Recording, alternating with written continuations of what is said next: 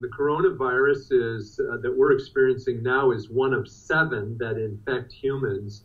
In the last 2 decades, we've seen emerge 3 very important coronaviruses that infect humans and cause substantial disease. That has been SARS, MERS, and now this novel coronavirus.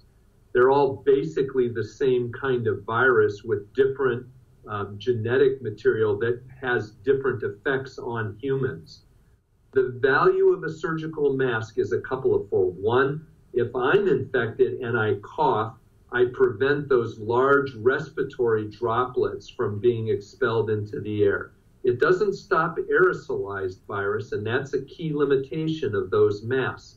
The other thing it does is it serves as a reminder to not put my fingers into my nose, eyes, or mouth, not cough, directly into my hand and then touch something or somebody else.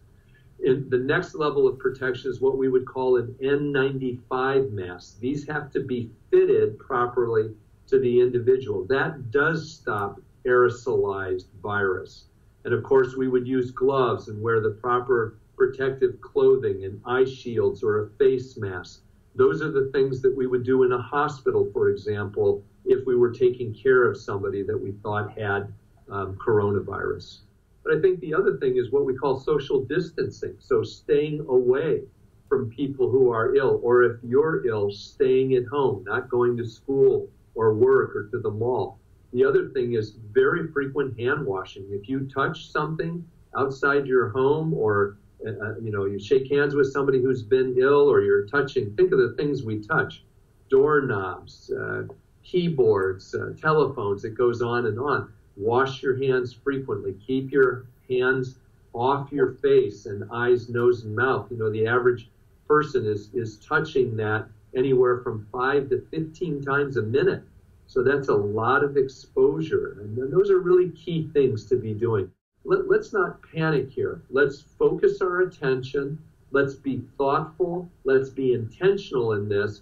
But this is nowhere near the outbreak that influenza right now in the United States is. So I don't want people to panic. That does not help us.